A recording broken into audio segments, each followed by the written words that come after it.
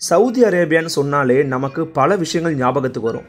அதில் மிக முக்கியமான சில விஷயங்கள் என்னென்னு பார்த்தீங்கன்னா, அங்கே கொடுக்கக்கூடிய தண்டனைகள் ரொம்பவே கடுமையான தண்டனைகள் சவுதி அரேபியாவில் கொடுப்பாங்க அப்படிங்கிறது நம்ம எல்லாருமே டிவியில் பார்த்துருக்கோம், கேட்டு தெரிஞ்சிருக்கிறோம். மிக முக்கியமாக கல்லால் அடிக்கிறது, பெரம்பால் அடிக்கிறது, எல்லாத்துக்குமே மரண தண்டனை கொடுக்கறது அப்படின்னு பலவிதமான மோசமான கடுமையான தண்டனைகளை சவுதி அரேபியர்ஸ் கொடுத்துக்கிட்டு இருந்தாங்க.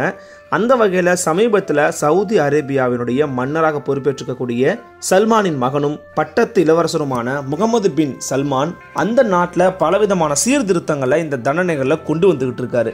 அதில் ஒரு மிக முக்கியமான விஷயமா சிறார்களுக்கு வழங்கக்கூடிய மரண தண்டனை அப்படிங்கிற விஷயத்த முற்றுப்புள்ளி வச்சு முடிச்சு வச்சிருக்காரு அரசர் சல்மான்.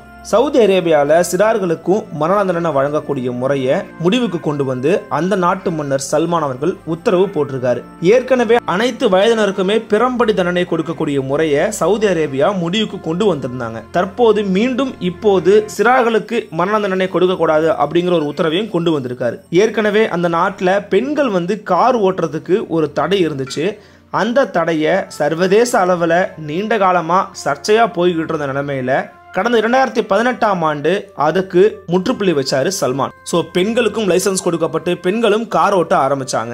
இதே போலதான் சவுதி அரேபியாவினுடைய சர்ச்சைக்குரிய பிறம்படி தண்டனையை முடிவுக்கு கொண்டு வரதுக்காக அந்த நாட்டு நீதிமன்றம் சனிக்கிழமை ஒரு உத்தரவும் பிறப்பிச்சிருக்கிறாங்க. இதுவரைக்கும் பிறம்படி தண்டனை வழங்கப்பட்ட குற்றங்களுக்கு அந்த தண்டனைகளுக்கு பதிலாக சிறை தண்டனை கொடுக்கப்படும் அப்படின்ற ஒரு அறிவிப்பையும் கொடுத்திருக்கிறாங்க. ஸோ இந்த டைம்ல தான் சிறார்களுக்கான மரண தண்டனை அப்படிங்கிறது நீக்கப்பட்டிருக்கு. இந்த முடிவானது சர்வதேச அளவில் பல நாடுகள் மற்றும் மனித உரிமைகள் அமைப்புகள் வரவேற்கக்கூடிய விஷயமா மாறி இருக்கு.